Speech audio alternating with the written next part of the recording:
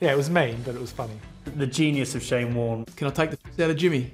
The first thing that came to mind was really bad. Even the maids would give you stick. They wanted me to sign an autograph, so I signed it. It was an Englishman, and then he opened it up, and it was like, "You are the worst bowler," or something along those lines. You bowl to the left, and I'd signed it at the bottom. So I thought that was pretty funny, actually. Yeah, it was mean, but it was funny.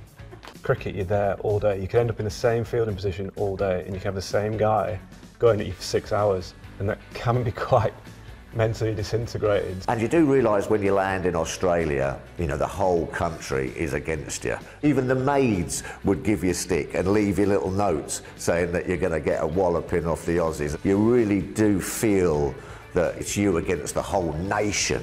When I walked out to bat at Lord's in that first Test match in 2005, Shane Warne came up to me and went, "How you doing today, Darryl? You right, Darryl?" Can I take the piss out of Jimmy?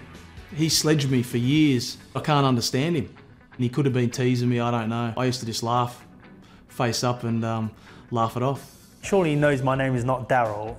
And then it did twig that he was calling me Darryl after Darryl Cullinan, who was Shane Warne's bunny. And he was just sort of planting in my mind that I was going to be his bunny over the course of that series. Even the bloke taking you in the coach.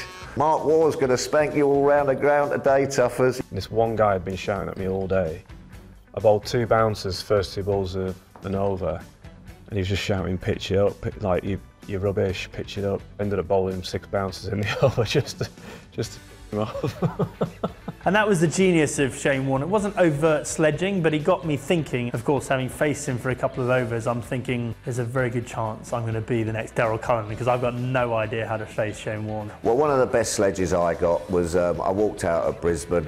Every single Australian was around the bat. Just as Shane Warne was running up to bowl, I heard this voice from behind the stumps which said, "Hey, Tuffers, can you lend me a brain? I'm building an idiot."